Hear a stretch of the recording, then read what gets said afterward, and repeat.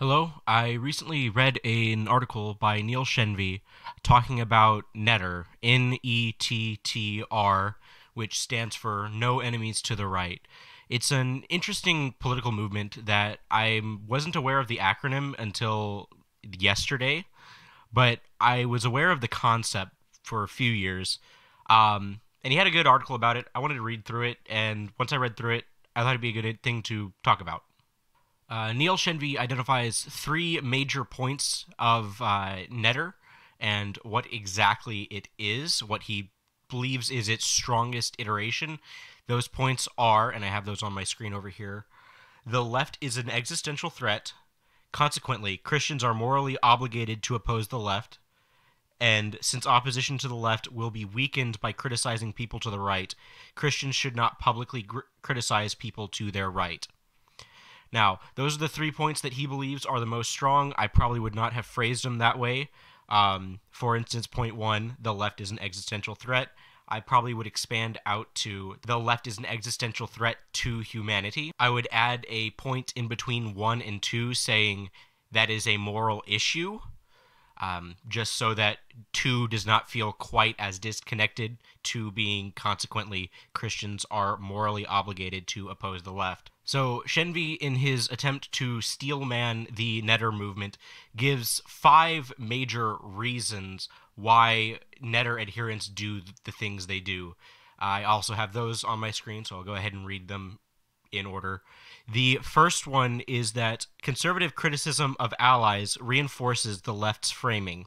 And then he uses racism as an example. If conservative Christians are sitting there too busy condemning racism every time it is brought up as a charge against someone that is a conceivable political ally, then Christians are wasting their time on condemning racism, whether it exists in the instance that is the subject of debate or not, as opposed to debating something that actually ends up mattering in the context. The second example that he gives is conservative policing of allies strengthens the left's stereotypes. So once again, with the racism example, if you say something like, I condemn racism from insert figure on the right here, then you are just drawing attention to the fact that there are racist conservatives, which would strengthen the left-wing position that all conservatives are racist. The third criticism that he gives is that rightward criticism is a distraction. So if the right is too busy condemning right-wing errors, then they're not doing what they are actually supposed to be doing, which is combating the left. The fourth that he gives is that ignoring fringe elements on the right makes the mainstream right look more sane by comparison. Basically, if you don't draw attention to the fact that your side has crazies, people are a little bit less likely to notice that your side has crazies. And the fifth one is that the Overton window has shifted so far to the left recently that we should not oppose anyone who wants to move it back towards the right, however they end up doing that. Shenvi ends this section by saying that NETTR advocates point out that the left has engaged with these very tactics, and objectively they have. That's not necessarily an untrue statement that the left has done that. The issue that Shenvi has is whether or not Christians should be willing to engage in those same kinds of behavior, and that is what the rest of the article is about. So Shenvi ends up breaking down the rest of his article into 2 more sections, one in which he gives theological issues with the NETTRs, and then some more practical political reasons to oppose the NETTR ideology. I am actually not that interested in the practical political reasons because he is writing this article for a Christian audience, which means that Christian theology is the ultimate arbiter of what Christians should do. The practical consideration only ends up meaning anything if it passes the theological test. So he points out, like the NETTRs themselves do, that the left engaged in all these kinds of tactics before. They actually ended up doing the same thing with Christians, convincing a fairly substantial number of Christians that the left was correct about certain things in certain policies, which ultimately didn't lead towards the left becoming more Christian. It led towards the Christians that were amenable towards these leftist ideas becoming more and more amenable towards these leftist ideas, which end up becoming more and more anti-Christian. I think this is actually a very good criticism of the slippery slope, which ends up not actually being a fallacy whenever you're watching it happen. So he demonstrates that this has happened before. What the NETTRs are doing has happened, but they seem to not realize that it really only helped the radical left. It didn't help the Christians that ended up aiding the left at that time in any capacity. So I'm going to go through why I think theologically each of the 5 NETTR propositions that Shenvi lays out here don't end up working from a theological perspective. Shenvi has his own sequence of reasons. There's probably going to be quite a bit of overlap between my reasons and his. In this case, I think, though, that I might be able to phrase something slightly differently, and it'll help me think through things. Maybe it'll help someone else think through things. So let's start with number 1. Conservative criticism of allies reinforces the left's framing. So using the racism example of how if we end up bringing up racism, it just kind of reinforces the idea that racism is so prevalent, even if it isn't, or if it's the central it's the central concept in an issue, even if it isn't. In this case, I almost agree. I would instead say that Christians have to phrase the issue on biblical grounds. And so, for instance, you have the issue with the left using the word racism in a way that is completely foreign to how it was used until about 20 years ago. The leftist definition of racism is privilege and power, and I believe that's the definition used by Ibram Kendi. That is not how the Christian views racism. So whenever someone on the left uses the word racism, the Christian should recognize they are saying privilege and power, not what the Christian understands racism to be. The Christian understands racism to be partiality, that is showing preference to someone for one reason or the other, but it's partiality on the basis of race. You are showing partiality to someone on race. You are giving them something that you wouldn't give someone else because of race. That ends up being the issue. So the Christian should stand on the Bible and say, we must oppose the discrimination on the basis of race. We should not flippantly assume that people know what we're talking about whenever we say we oppose racism, because the definition of racism used very frequently, very, very commonly around right now is not the way that the Bible understands racism. It is completely different, and we need to be clear about that. I believe that by being clear, we are, one, not muddying our theological waters, because Christians are not allowed to care about race. It is not something that Christians can do. But also, we have to oppose the leftist definition of racism. We can't just assume they're talking about something good, because their definition of racism is not good. It is not valid. It doesn't make sense, and it's completely incompatible with the way Christians view the world. So the second point made, conservative policing of allies strengthens the left's stereotypes.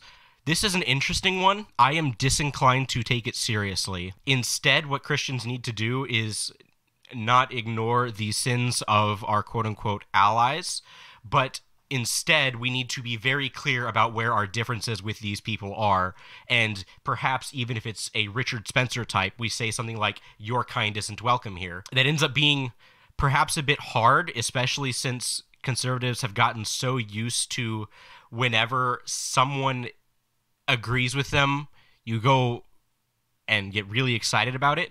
The example that I would think of with that is when Kanye West released that gospel album, however many years ago that was, and all of a sudden everyone and their grandmother was pro-Kanye, which, I mean, that was a little bit weird, wasn't it? So we need to be clear where our differences are, and at times we may even need to say, no, we cannot associate with them because they are so alien to our beliefs about reality, our theological understanding of the world and about God. The third point that Shenvi ends up bringing up is that rightward criticism is a distraction.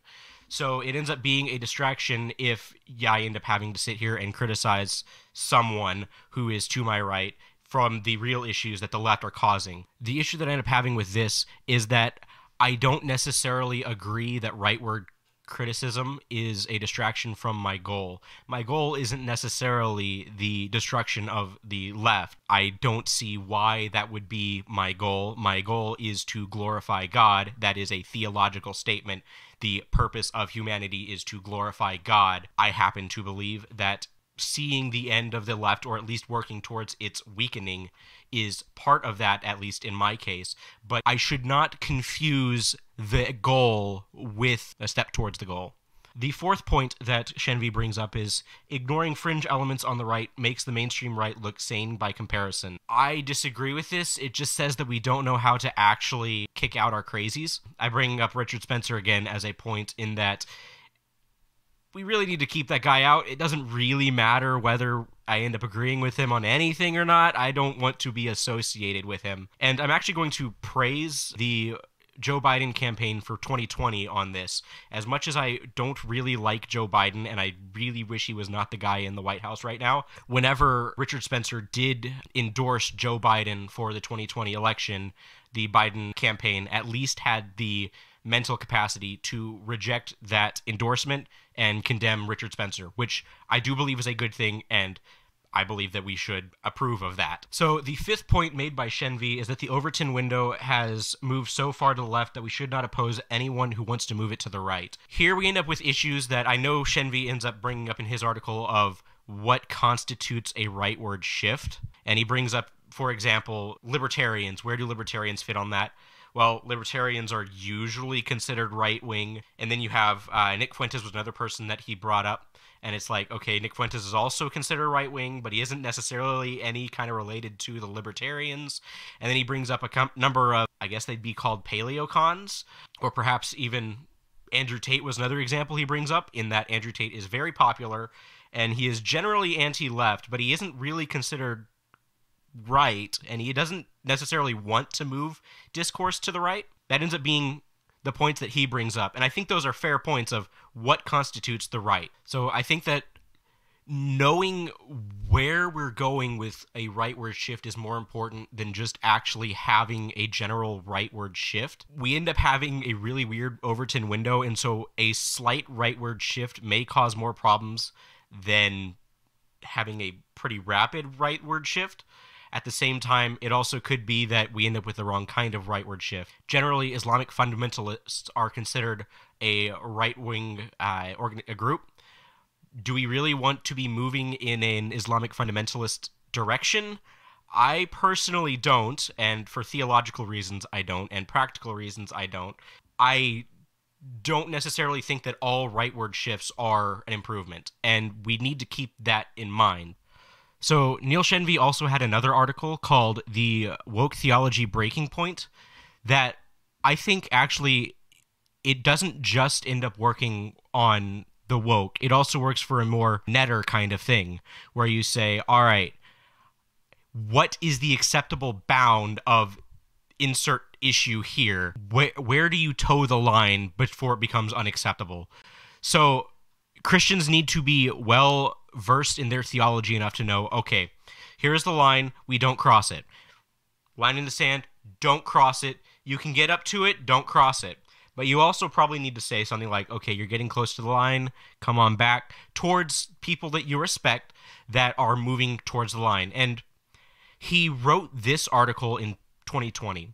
So he ends up having it specifically as a left-wing issue. Generally, evangelicals were moving left, and they needed to have a woke breakpoint, a point where they say, I cannot move any further this direction, non plus ultra. I think that this article actually ends up working just fine to say the other direction. All right, there's a boundary this direction.